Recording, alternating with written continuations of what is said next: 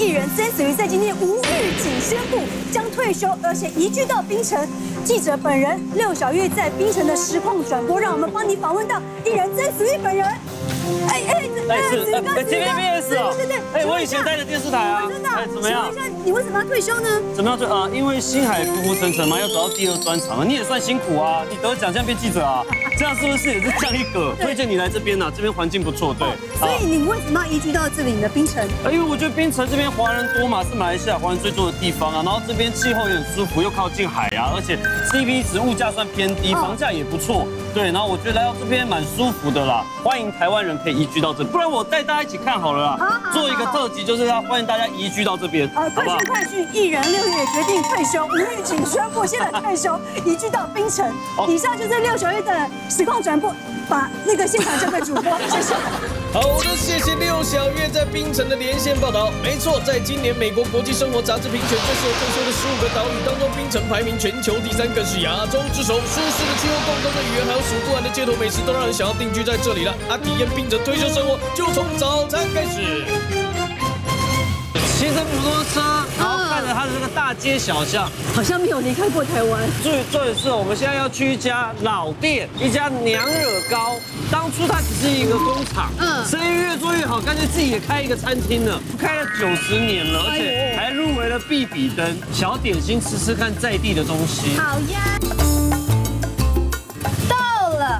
而且听说也是很多人会来这边，就是拍照打卡，方方的，然后把2边都用。打卡一下。就是一开始传统就一个家的那种感觉，而且已经有点闻到一点小小的那种奶香味，像椰奶的味道。娘惹糕可能就是用糯米吧，所以他们就一直蒸，然后去煮熟这样子。然后算时间。对，算时间，然后弄好之后，他们就在那边做一个切割。媒体都来拍过，新闻也全部都有介绍。而且他这边就是像我们刚刚说，他一开始就是工厂，所以一进来的时候，就好像是在参观一个观光工厂，看到整个产业线、生产线。原来那边是慢慢洗米之后蒸好之后，成品做切割，然后切割完之后就可以端上桌到里面餐厅的位置。工厂穿过来之后，就在这边点餐呐，很多种口味，5颜6色的，而且它上面还有中文告诉你说这个大概是加了些什么。所以说这里很适合退休的人。对啊，这边最好吃的，你喜欢哪一个口味？还有这木薯糕，处理的文莱王子，吴尊最爱就是这个木薯糕。哦，他最喜欢这个口味。对。嘿，那娘惹糕哦，泛指流行于东南亚一带的糕点，使用糯米，再加入各种植物的汁液，看到5颜6色独特外形，口味更是5花8门呢。那哦，这里还吃得到娘惹风的早餐。早餐他们就吃这个，我想说哇，也是算蛮挡烤米的耶。咖喱鸡啊，我对咖喱的认知通常都是饭会比咖喱酱多一点，但这边竟然是咖喱酱比饭还要多，而且是姜黄饭。各位，我们好适合来这边退休哦。其实这边饮食文化就跟我们也很相近嘛，最棒的就是它的那个物价又低，然后主要气候又更舒服，而且没什么天然灾害，你就会觉得来这边放松养老很舒服啊。它这个辣度很开胃，它有点像你在吃日本的汤咖喱，只是味道它是属于香料味道，跟带有一点后面有点辛辣的感觉。对，它是可以喝的。对，就有点汤咖喱那种感觉，然后它的米啊又特别的 Q， 软软的。我早餐吃这个蛮好的，有点颠覆我对早餐的想象。对，这边还有这个啦，这个是他们的椰奶，然后椰丝、椰浆全部混合在一起，然后说吃起来会咸甜，哎，跟我想象中的感觉不一样哎。哦，它这个很酷哎，它中间还有包边东西啦，就很像我们的菜脯丝，超贵的哦，很好吃，很刷嘴，就是你吃了第一口，你会觉得它有椰奶的香味，对，所以这个是椰丝把它炒成咸的。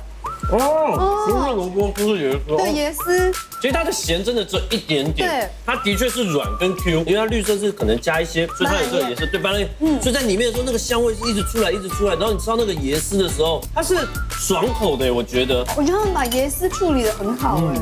这个有点出乎我的意料，真的，那就好爽口，好舒服，好幸福哦。还有这个肉粽的口味啦，这个肉粽怎么感觉好像淤青了？你怎么了？你发生什么事？你在学校怎么了？你在蒸笼发生什么事情了？哇，好淤哦！这有点像我刚摔倒的地方。请收回你刚刚那种轻蔑的语气。从我们在介绍这美食，哇操！这个这么厉害的东西，代表在地文化的。哎，那位刚移居过来的假槟城人呐，不要这么激动好吗？是讲哦，娘惹糕啊，因为使用蝶豆花浆糯米染色，所以在马来西亚又称为染粽哦。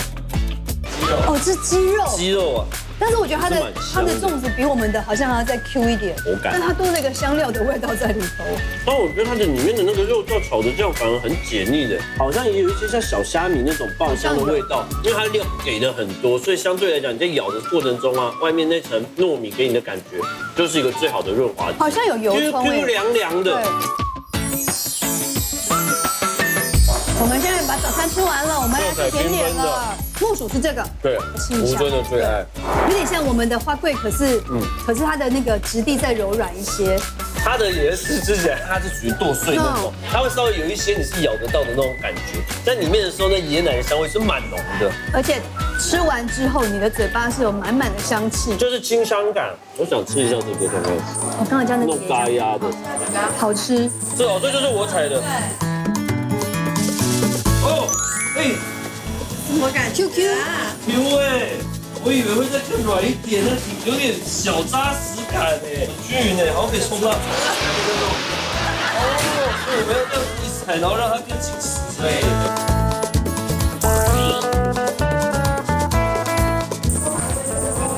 哦，不一样的口感。它比较紧实，而且这完全是一粒一粒吃得到糯米的感觉，但是嘎呀酱好好吃，就是它吃下去的时候，甚至你还感受到一些些颗粒分明的感觉。这个得分，我喜欢它的嘎呀酱。它这边它可以买一整罐回去，但自己买回去烤吐司也很好吃啊，因为也是他们这边有名的在地的那种甜点，就是热吐司，然后嘎呀酱。买了啦。我都想不起来这种嘎呀酱。你刚刚那个气势有点像是好像房契要拿出来，已经在做中介了。买了。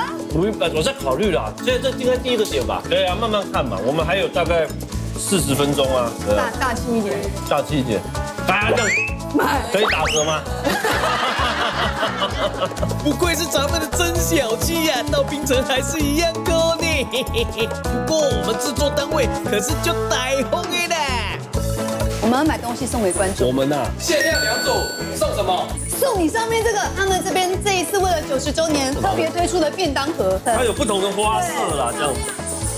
然后它是可以分开的，所以你要蒸便当的时候，可以拿一个一个去蒸，这样。我们就买2组送给我们的观众朋友。太棒了！对，如何抽奖我们会在社群网站里面公布。哦，真正是必比登推荐的餐厅啦，从糕点到娘惹菜都受到当地人的欢迎了。啊，选了来要吃的吼，更是代表槟城的国民美食炒粿条。这边很有名的东县小吃。对，听说槟城厉害就是它那个炒粿条，是的，是他们这边的特色。听说老板娘相当有个性。有个性之外，她会戴着一个红帽子，就像小红帽一样可爱。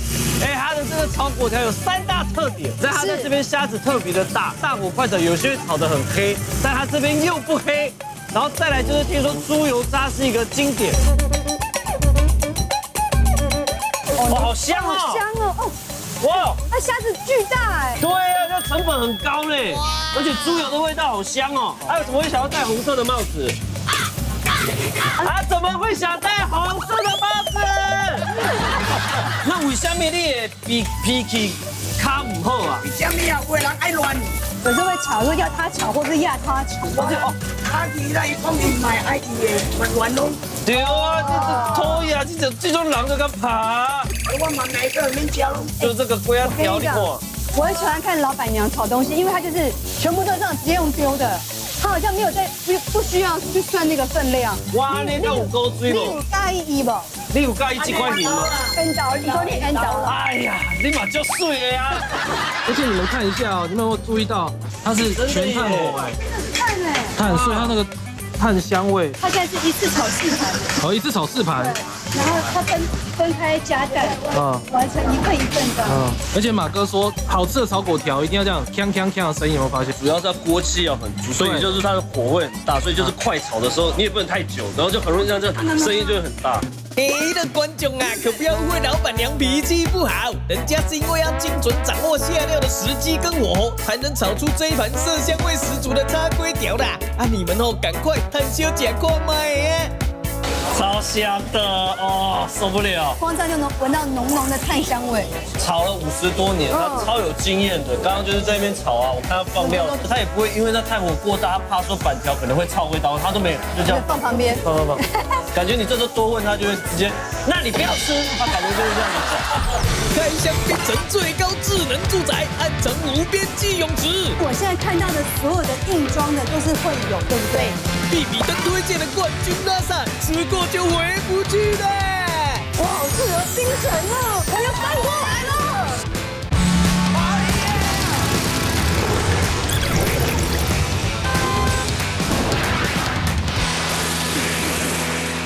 它真是超有它的 tempo 在里面，但炒出来就是一个很香。那整个会水哦，锅气好足，蒜辣哦。它的那个炭火，所以它所有爆香味道拿捏刚刚好。像我发现它的蛋哦，它会有一点像微焦的感觉，但是另外一面又是稍微是嫩的。然后我咬到这个猪油渣之后，哎，不要害怕，很好吃哎。它除了它刚刚有那些淋一点猪油之外，它咬下去之后，它的皮就会有点脆脆的，多了另外一种口感。然后有加辣之后，哇，我觉得辣度很完美。我们外面这样的龟鸭条或者板条啊。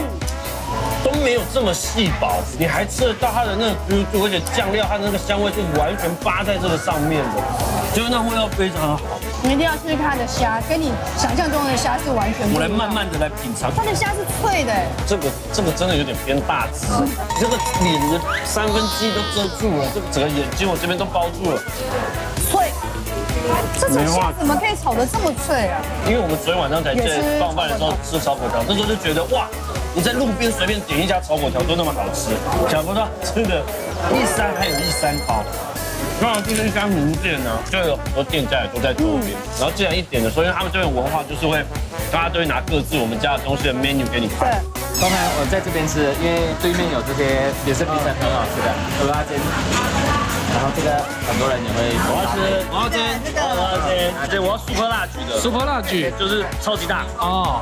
可是跟台湾的蚵仔煎不一样哦，他们反而比较像是用粉，然后跟蛋，然后是去炒过这样的感觉，而且还放了香菜，我想着香菜控会发疯吧。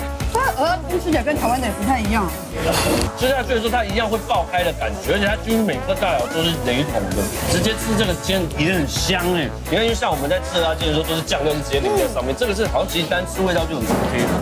算起来都算便宜，吃起来都比台湾便宜。其实我觉得大家你就选好一间，选好一间之后，反正周边的东西都是好吃的，就是说你来这边，你再来看你们要什么，这样挑，刚刚好。嘿啦，物美价廉，东西又好吃，看得阿松我啊也想移居槟城的说，虾米啊，说要推荐槟城适合住的地方给我，那家喝啦。好的，现在让我们把镜头交给记者6小月。现在6小月本台记者呢就在槟城一个最适合退休的地方。我们听说退休艺人曾子瑜在这边呢找到一个非常好的工作，现在我们就实地采访一下他现在过得到底如何。子瑜呢？听说您找到一个非常好的工作，对。请问您的工作是？哦，麻烦自己录一下好不好？就是我们汇华房地产的经理，很高的智慧。是念在以前的主持，你也算前辈，我不好意思纠正你。那是经理帮我们介绍还是？当然是助理了。对，我们这个槟城国际商业城呢，现在我们第1期就是 Muse 已经盖好了，我们还有酒店服务室的，这是第2期。商场、酒店、办公大楼，还有我们也是有医院。这样看起来，整个中文新发展代表这边房地产应该很贵的，买不起吧？没有，1坪是大概台币30万。30万！这整个你们这几个大社区做成这么漂亮，1坪只要30万。还有啊，我们的公社是不包含在里面的。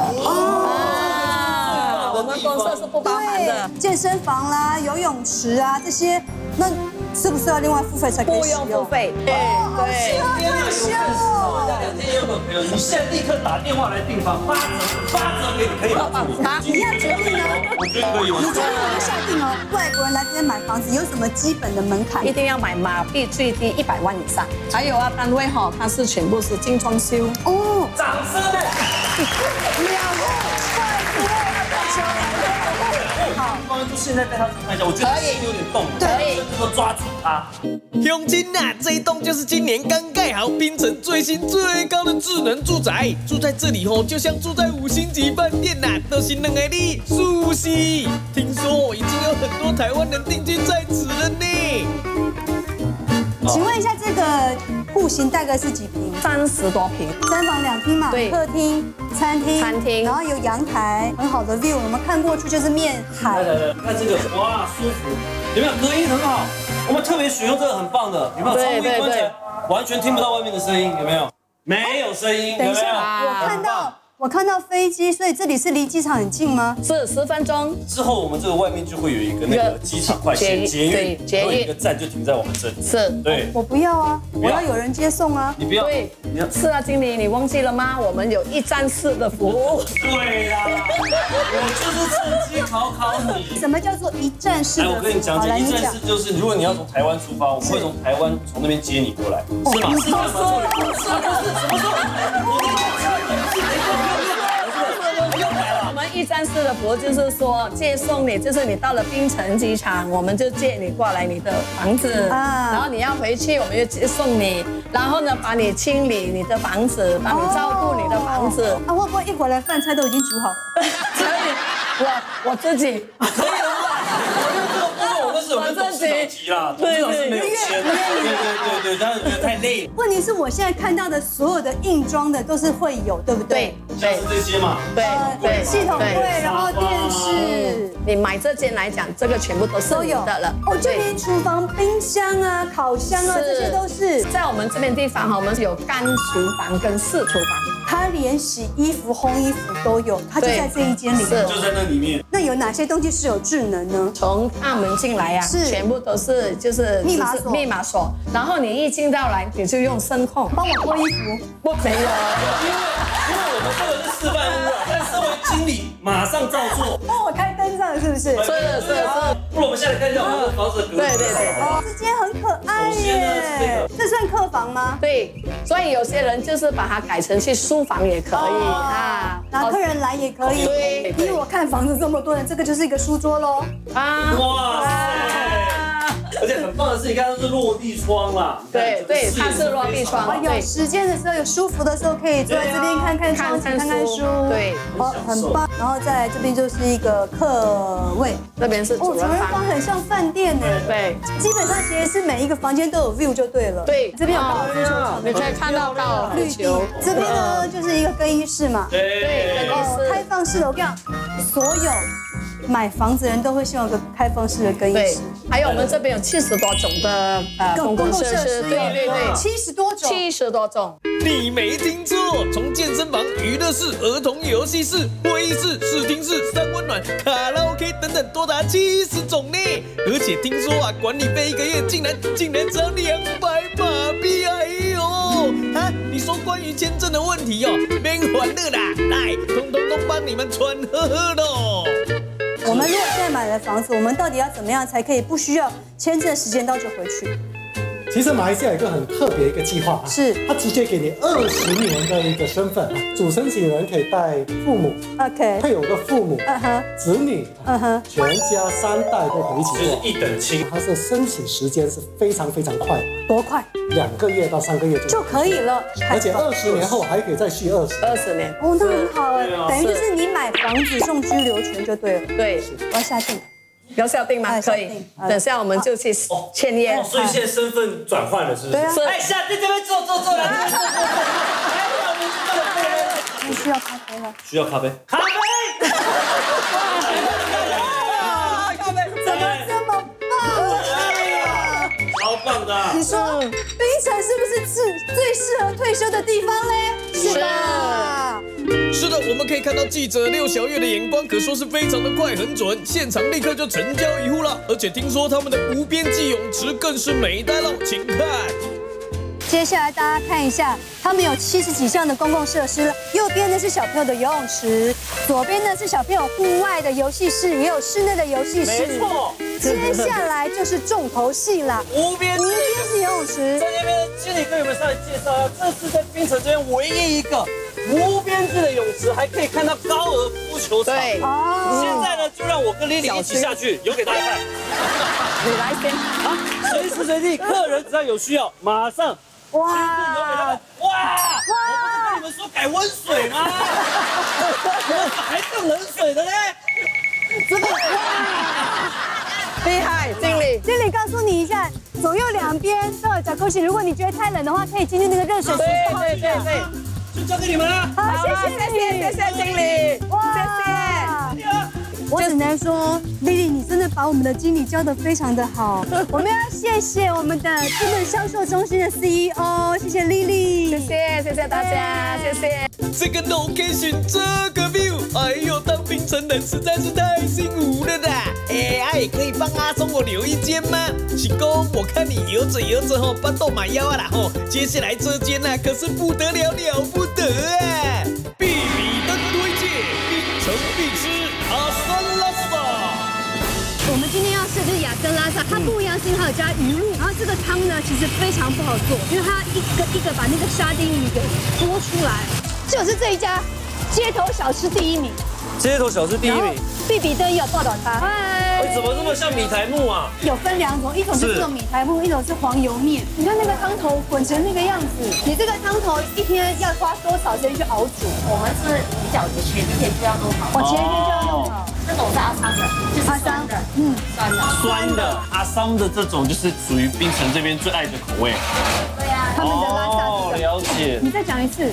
阿桑。哦，你好适合来这里哦。因为我已经确定要来吃阿桑嘛。抖龙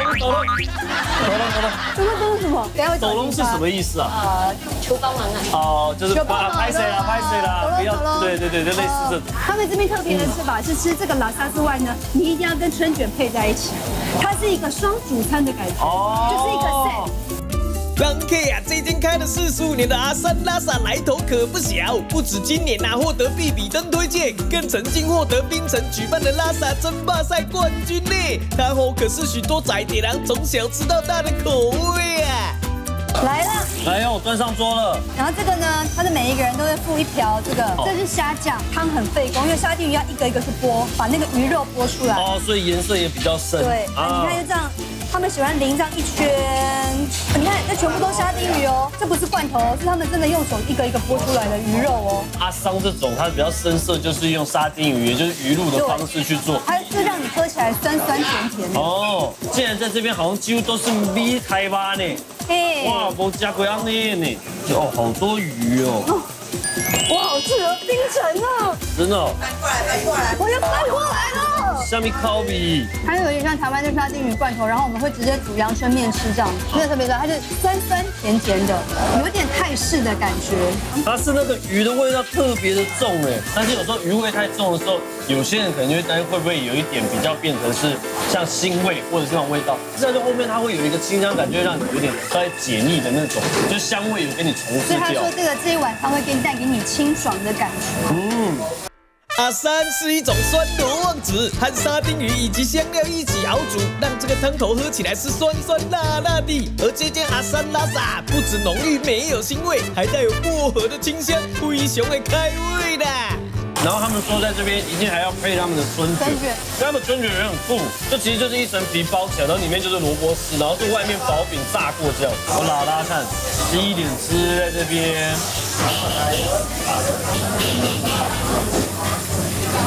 哎呦，它有一点我们在吃麻辣锅的时候一定要上油条那种感觉，有一个画龙点睛的作用。它那个里面它会有一种很香的面皮香的味道，然后刚好跟那个汤头是 match 的。它现在是那种酥脆的，它一倒下去之后它就马上软了。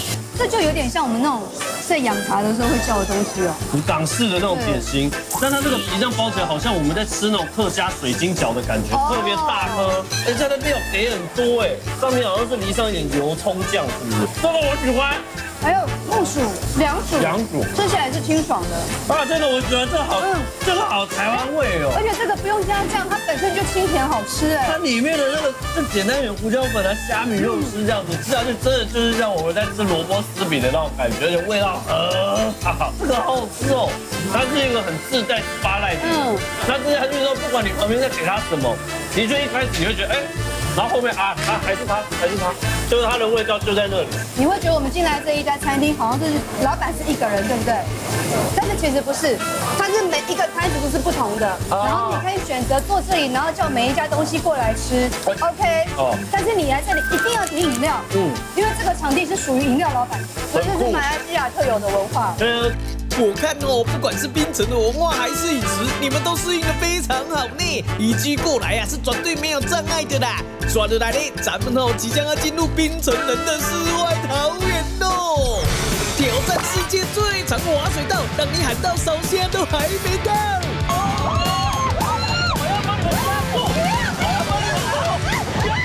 还有1颗3000块的榴莲，你吃过没？这相当感觉更奶油感。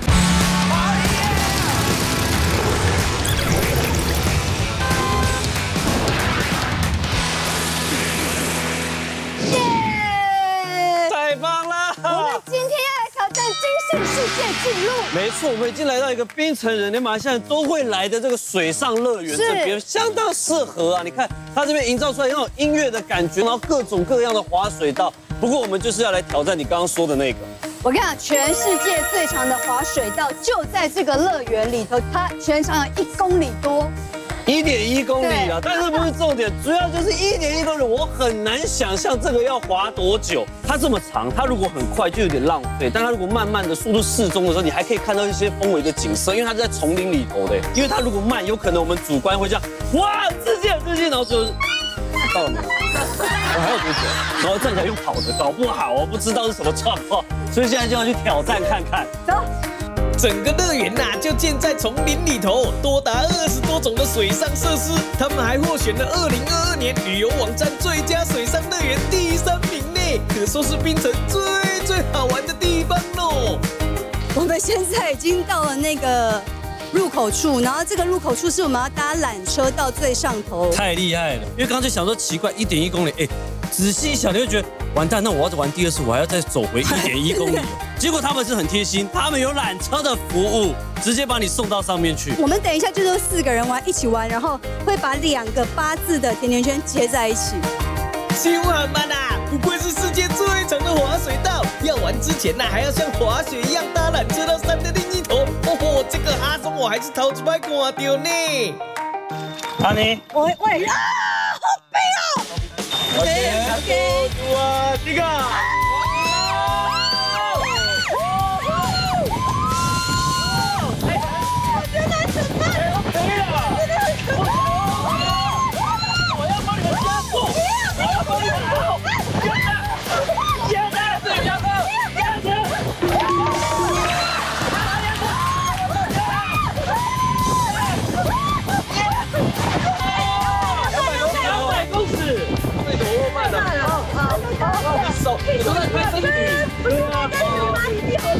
屁股会变刹车的，要做好400公尺。哇，靠自己弄很累。700公尺，还有400公尺，好累。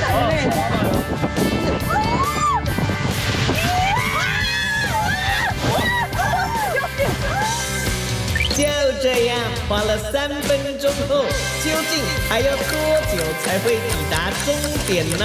让我们继续看下去。哇，享受的感觉啦，不要火啦，走了。要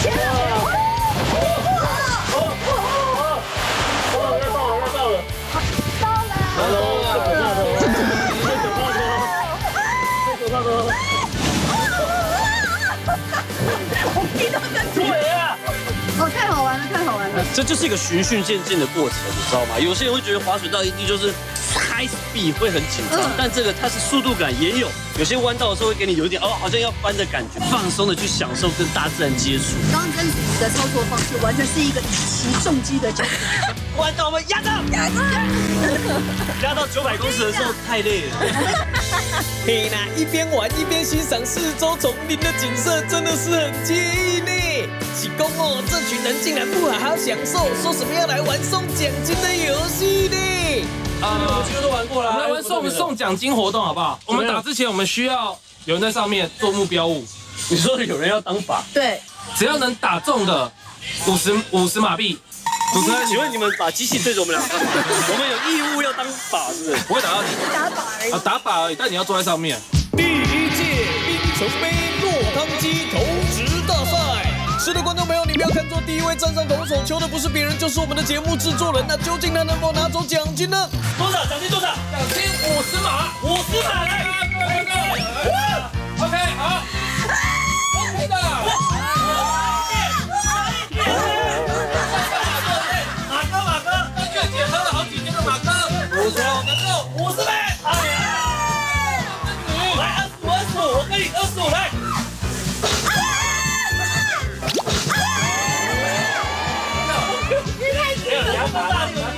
哎呀，曾子瑜选手这一投非常的可惜啊，但投中靶心似乎比想象中的困难。接下来我们可以看到工作人员都接二连三的共估了，现在换曾子瑜成为目标物了，到底谁可以成功拿走这笔奖金呢？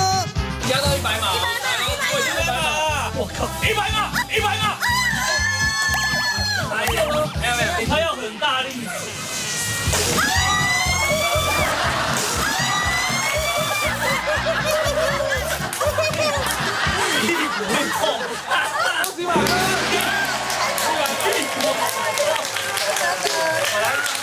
那我这运气很好，好一瞬间哦。对啊。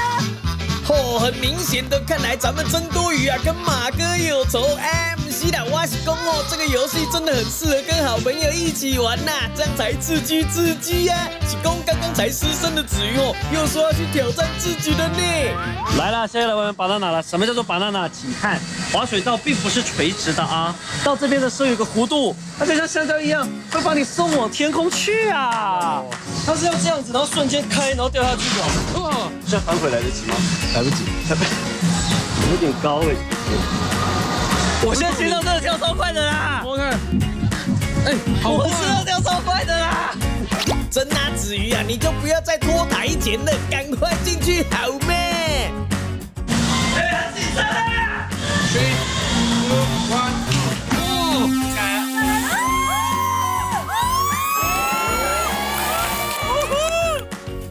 飞好远哦！我把腿打开，我跳。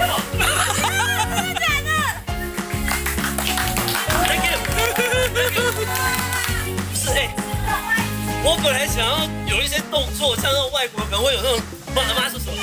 我打开，我跟你讲，不要打开，红掉了。就是你不要打开就不会痛，但真的蛮爽。狼 K 啊，不管是惬意的还是刺激的哦，这里通通都有的。看来哦，槟城的休闲活动也是 very OK pass。来到马来西亚哦，一定要吃的就是这款水果了。我们现在来到呢，专门产榴莲界的精品。那我们现在在福罗山贝这边，就大家如果来槟城的话，差不多车程就1个小时左右，可以来这边吃榴莲。而且榴莲其实它是有很多品种的，好吗？因为我本身是不敢吃榴莲，所以我压根子不知道榴莲它有分那么多种。猫山王啊，第24啊，金凤，然后黑刺。它就有分就对了，就分超多种。因为他们就是有说，我们不敢吃榴莲，是因为我们都吃到品质不好的。但是你一吃到品质好的时候，你会发现榴莲是极品啊，水果之王。他们会等榴莲自动掉下来，熟透了之后，然后再把它拿来卖。所以在这边的榴莲没有一颗是不好的，全部都是好的。光是马来西亚产的榴莲品种啊，就多达130多种呢。而品尝榴莲最好的时机呢，就是6月到8月啦。难得哦，咱们来到榴莲的产地，当然要趁这个机会好好认识他们一下喽。你可不可以告诉我们这里面有几种品种？现在今天有6个品种，是黑刺，黑刺，这就是黑刺，吃的。它是后面有啊，哇，这么明显，这边有一个，好像蜜蜂哦。这是猫山王。哦，猫山王。猫山王是后面是有星星。星星。哦，你们要看这边是有一颗星星。哦，这就是D15。哦，它有看起来像 D 啦。D 是这样吗？因为它没有比赛，所以它只有一个编号。编号。哦，那要怎么选？那怎么选？你要看听到有动，它果肉在动。哦，我知道了，它的果肉跟壳是分开的。每一颗都可以吗？有吗？哦，好像有，空，有啦，有哈，有一个，可是蛮沉的声音呢。老板，那这是哦，有。榴莲它是扎实紧实的，所以才会有这个闷的声音这样子。这样一颗啊，大概是卖多少钱？一次是78到88，1公斤。1公斤也是称重。是普通的品种是18到28。哇，差这么多。因为它这个是第1名的，第2名是猫山王。我们依照精品的等级来开。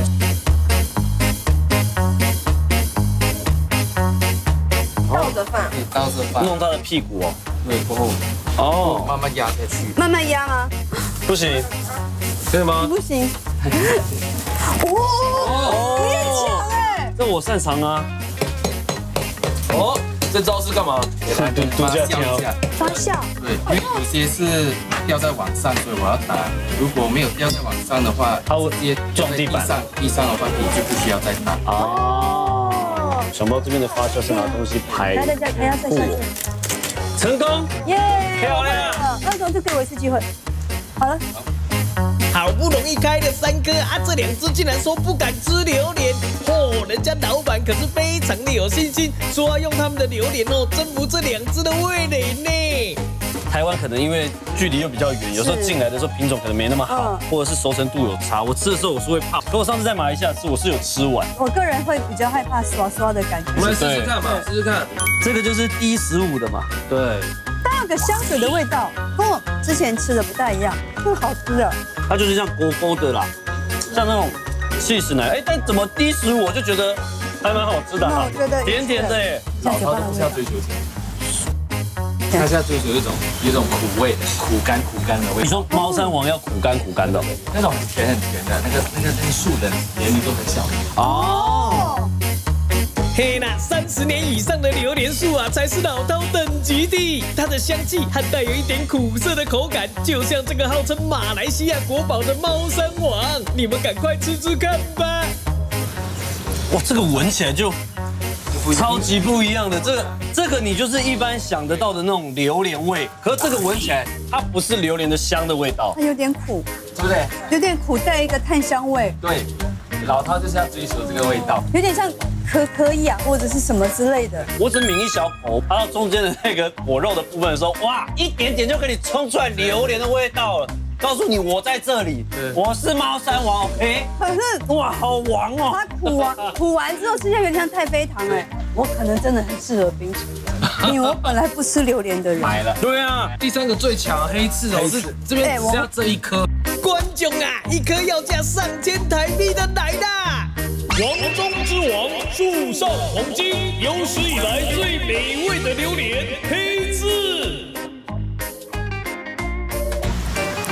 我觉得相当好吃，感觉更奶油感呢，有点像，哇，这个是像雪酪吗？还是什么？就是那种绵绵的，它真的就很像你在吃甜点的时候那种普利姆的感觉，有普利姆，它全部越来越浓，但是它的香味，这个完完全全就是它感觉就是一个很有智慧的人。他外表可能不怎么样，但是你在跟他认识的过程中，慢慢的谈吐间，他会给你很多东西。在这个里面，你知道榴莲味道是很厚实的，慢慢一直出来，然后你不会觉得它很像就是一昧的甜，一昧的榴莲味。你吃完这一口，你觉得你整个是被它拥抱住，它这样紧紧抱住你。我竟然发现我爱上榴莲了吗？照理来讲，通常吃一口，那就讲完感觉我们东西也不会吃了嘛。我怎么一直在舔啊？我怎么一直在吃啊？我被榴莲，我不敢相信，我竟然被榴莲征服了。你爱上榴莲了吗？不要说爱上，当然是浮夸啦，但是就开始你会不抗拒哎。但现在这样子吃下去，我发现哦不错哎，而且榴莲的等级真的有差，它那个上面的就很好吃，很厉害啊，蛮好吃的，贵的有道理。恭喜子瑜成功跨过对榴莲的障碍喽，成为一位合格的槟城人了呢！可喜可贺，可喜可贺啊！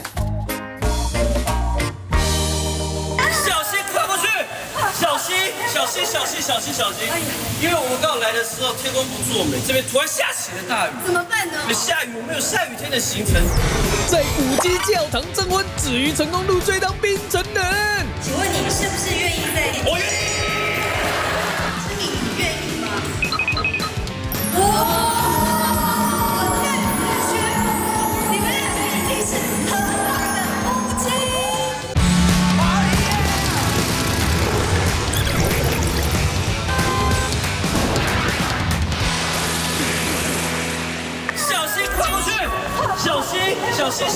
小心！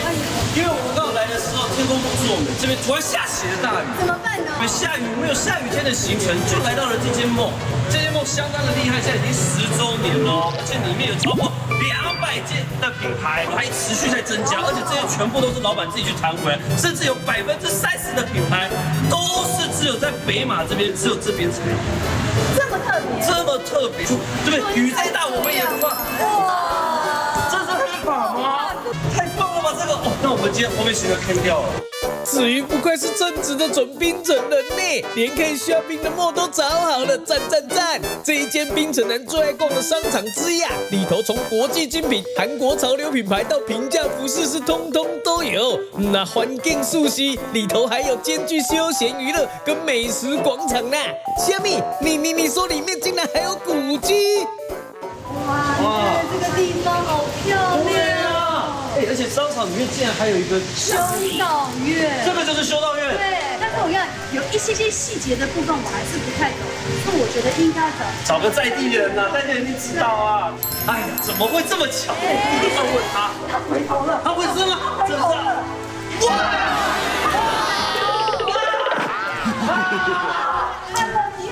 你好，当地人吗？对，我是槟城人。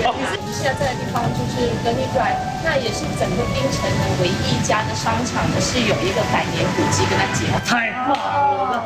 他刚讲英文的感觉都不一样，你知道吗？听起来好舒服 ，Gurney Drive 是吧？其实这一座古迹是1916年盖好的，因为我们讲这是英国殖民地，他们的那个基督教徒呢是为了传教的，就在这边盖了一栋这个古迹。那这个古迹呢是在2011年的时候就完成了翻新的工作，它是一个综合型的法馆，它前面是有2座的柱台，中间呢就是古迹，在后面呢就是我们的小吃。这个对啊，他说在后面就是我们的商场。你是这边的，对，我们是管理层。其实我一看到你的时候，爱拥有源源不绝的这样有，犹如黄河泛滥一发不可收拾，又有如长江一样绵绵不绝。你愿意跟我一起参观一下这个修道院？真啊，子啊，鱼啊，你把行无把妹倒是挺有一套的嘛。好的，现在就赶快手牵手去。不是啦，我是说机会难得哦，就赶快来去参观教堂呢。所以这个算是把那个当时的全部保留下来。对，这个机呢，我们已经把原本90%它的样貌完全的给它保留下来。它这边的 echo 是你们有特别改良的吗？好适合唱 KTV 哦。在这边举办婚礼、爱度，所以是婚礼见证啊。你要先预习吗？也可以。亲爱的子瑜弟兄，请问你是不是愿意在家人以及朋友面前？我愿意，每一集都要讲，我愿意。知名，你愿意吗？我再次宣布，你们2个已经是合法的夫妻。